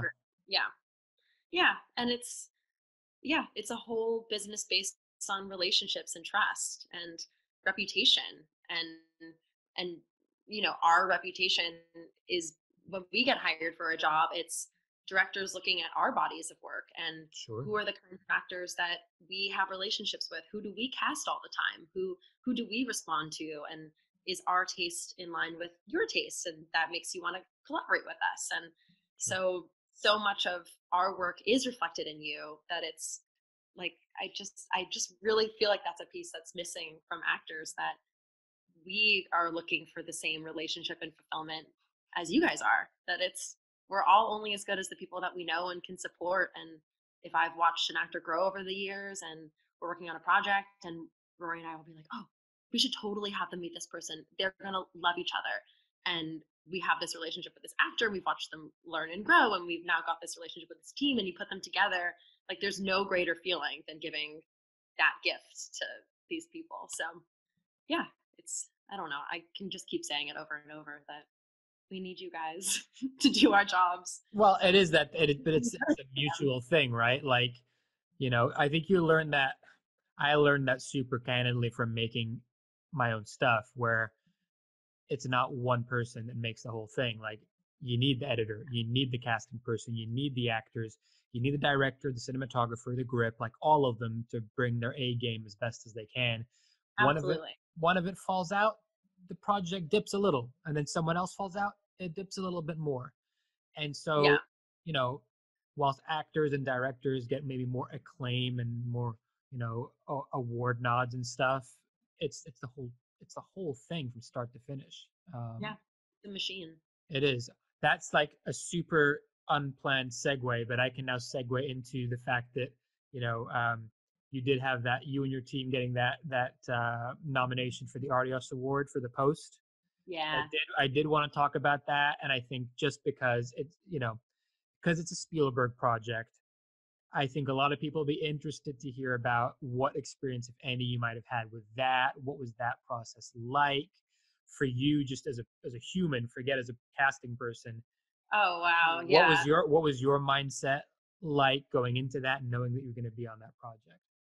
It was crazy cool. It was amazing.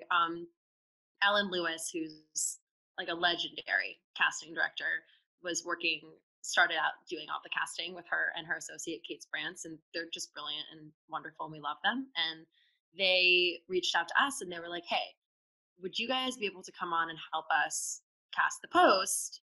We have to go pivot and work on The Irishman. We're like, cool, of course.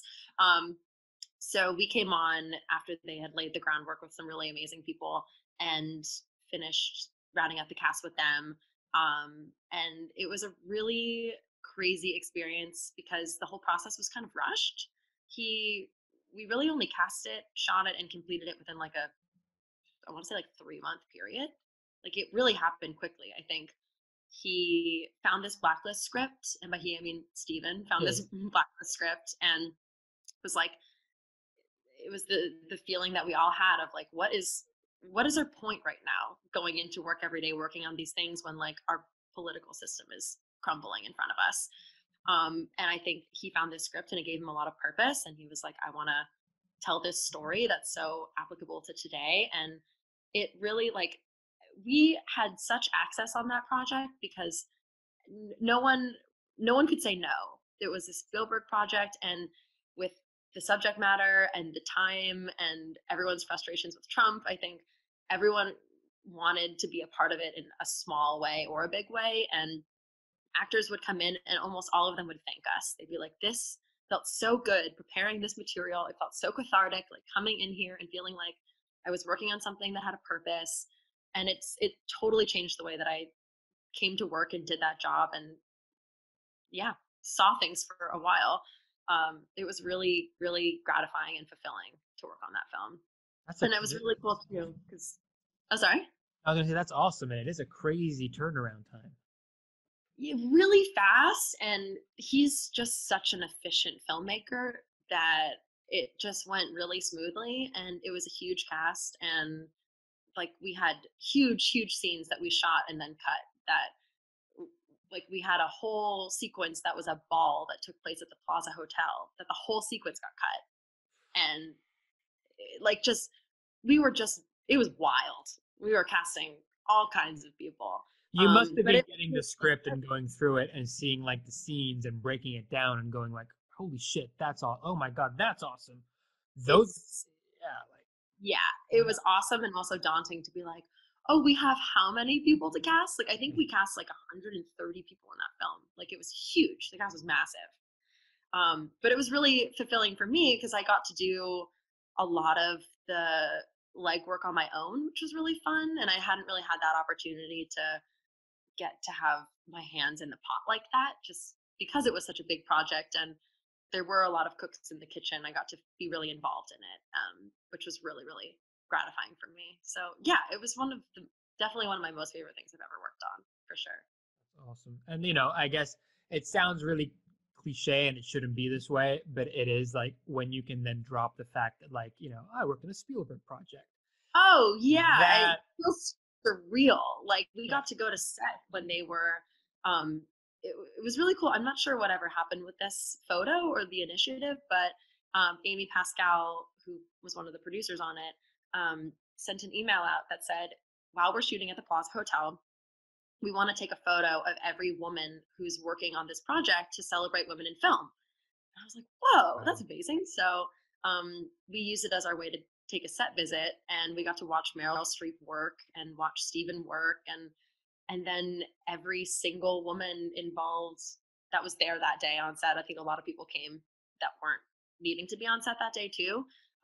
Anyone from grips and ADs and the actors and casting, they put us all in a room and in the big banquet hall and took a photo. And it was like, it's something I'll always remember. I still have it. And it just felt so special to look around and be like, wow, there's so many women working on this project, A, and B, like just to be in this space where like Meryl Streep is standing 2 feet away from me and like Amy Pascal is celebrating everyone's work. And it just felt like so celebratory and buzzy to be working on the project generally, but very surreal to be, it still doesn't feel real that I got to work on a project that Steven Spielberg was directing, for sure.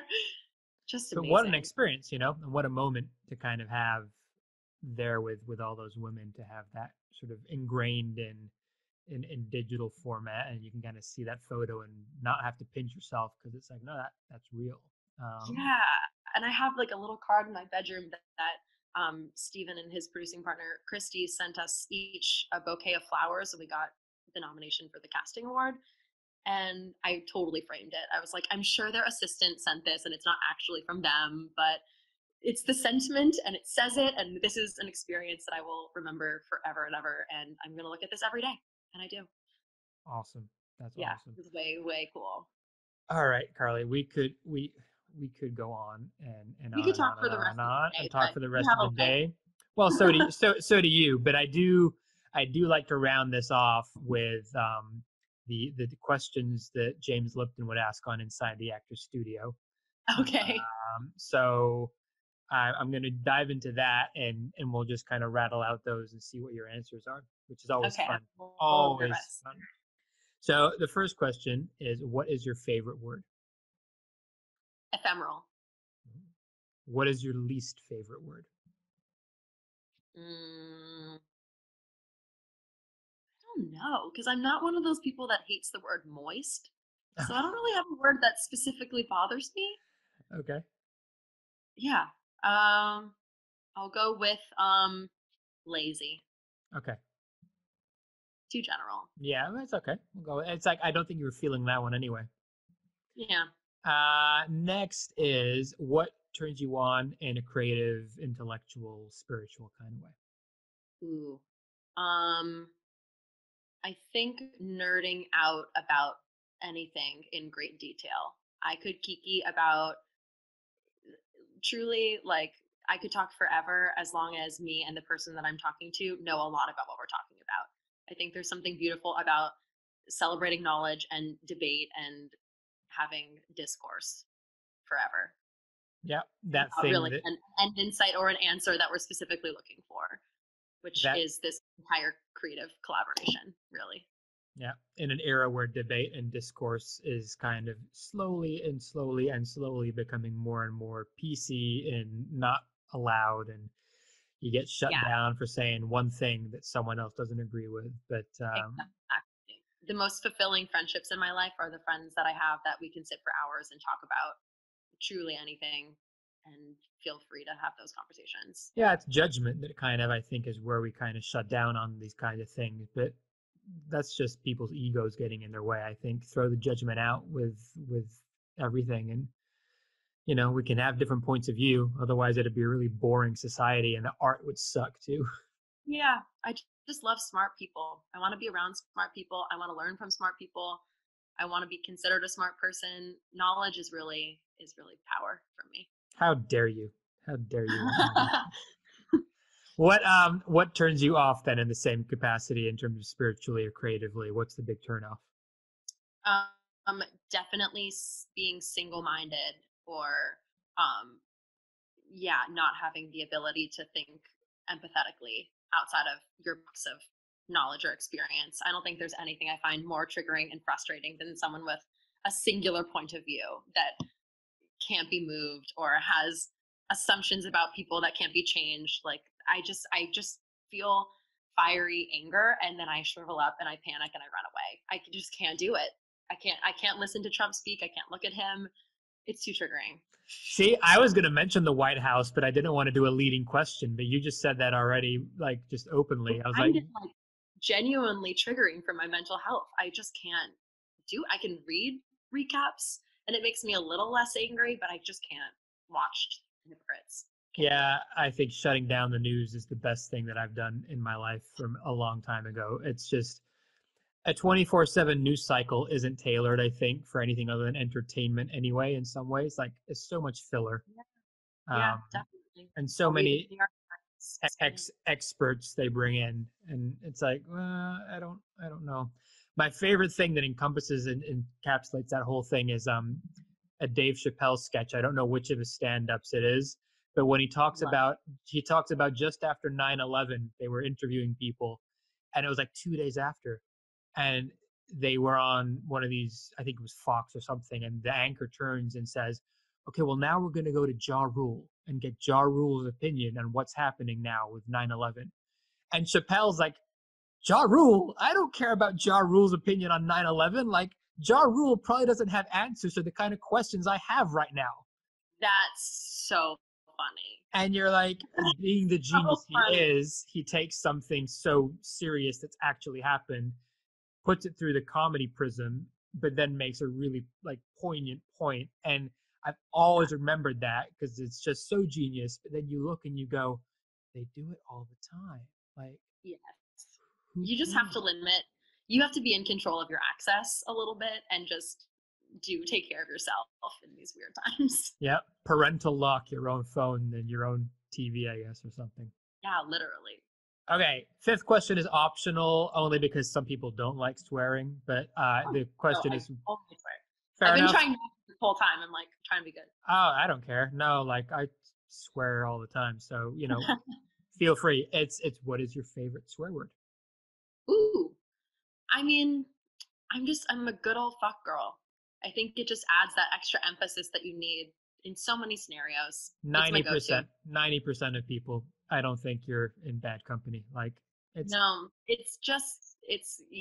visceral word to throw in for good or for bad. It's interchangeable. It can mean, whatever you want it to. Holds so much emotion. It's perfect. It's the perfect word. Yeah. Yeah. What is your favorite sound or noise? Ooh. Was that it? Was that the sound or noise? No, that's just an exciting question. I've been surrounded by such not good noise that I'm like, oh, what's a noise that makes me happy? I love the sound of my essential oil diffuser bubbling. I think it's the most soothing sound on the whole planet. And then it also smells good, and then it just lulls me into a happy place. I think water. Water is really the most soothing, my favorite sound. Any like very silent nature with like a little bit of water lapping, kill me. I could listen forever. Tranquil. Are you a water sign?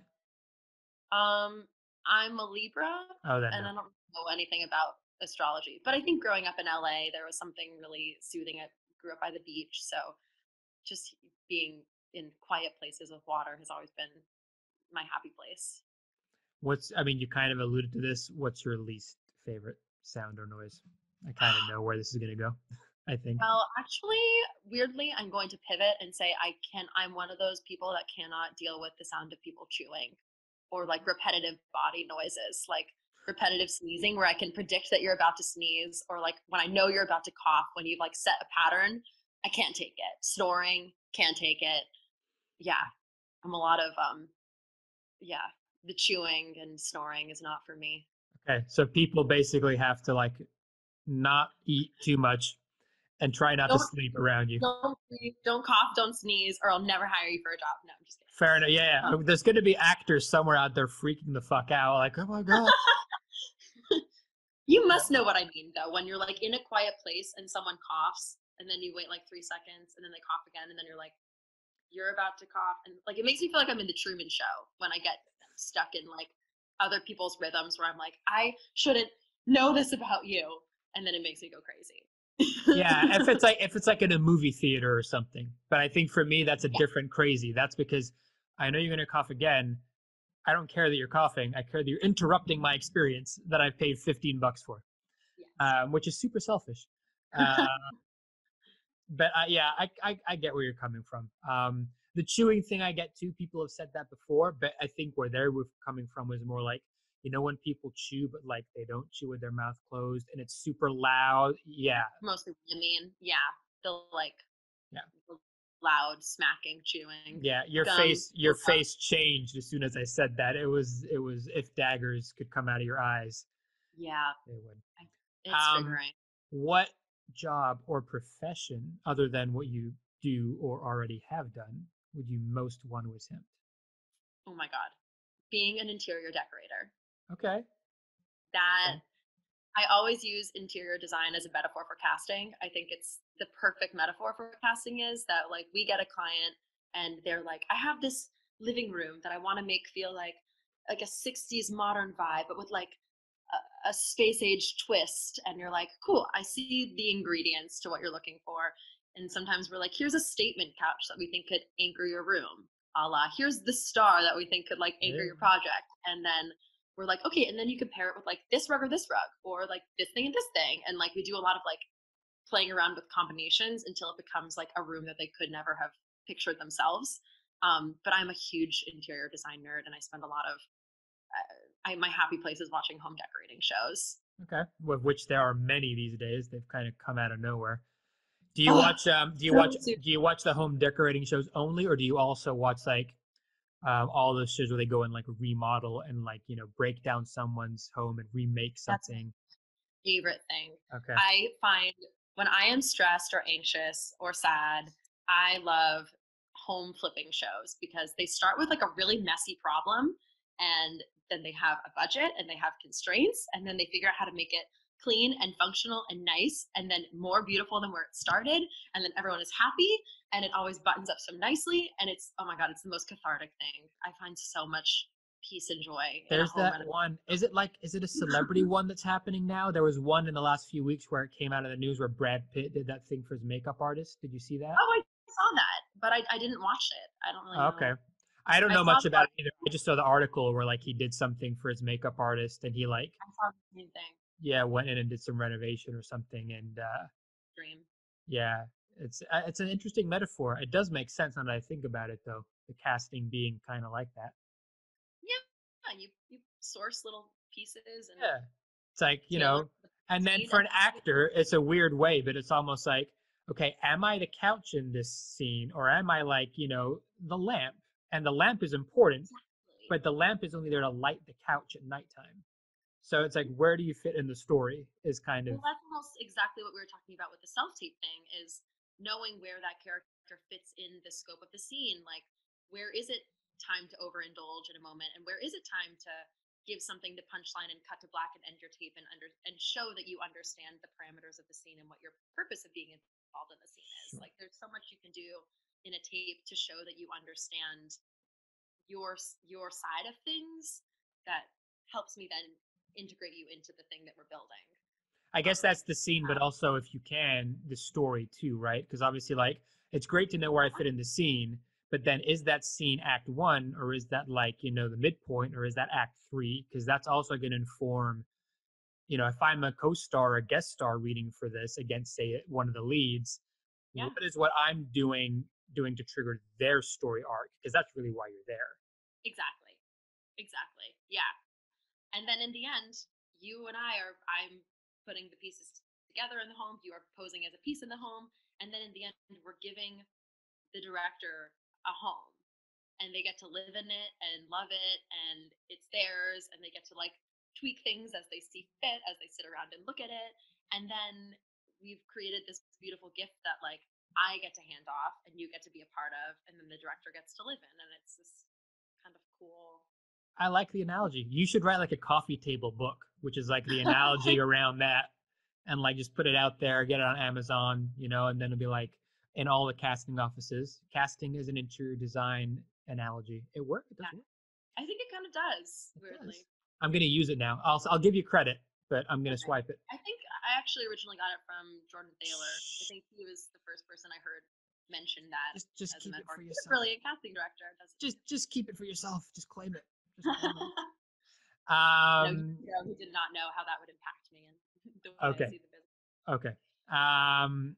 What job profession would you, under no circumstances, ever want to do? Oh my God, there's just so many. Okay, well, the one you really wouldn't. I think this is maybe not the best answer in this current moment, but being in the medical profession, I don't know if I could do it.